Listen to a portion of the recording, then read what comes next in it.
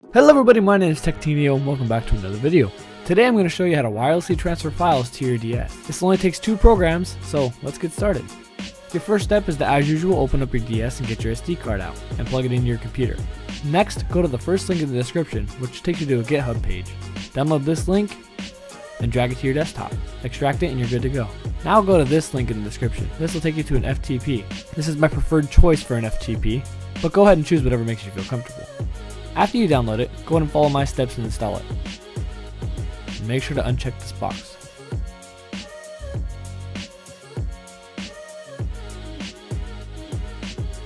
Once you finish installing it, the program should run. You can minimize this for now.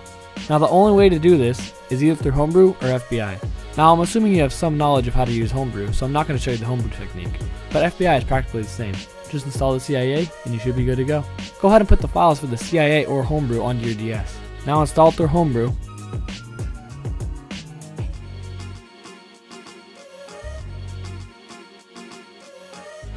Now go back into FBI. Scroll down to Remote Install. Receive URLs over the network and it should give you an IP with a port. Now go back to FileZilla or your selected FTP. Type in your IP with a colon and then your port. Click enter and you should be loaded into your DS. From here, you can just do whatever without having to take out your SD card. If this video was helpful, please leave a like.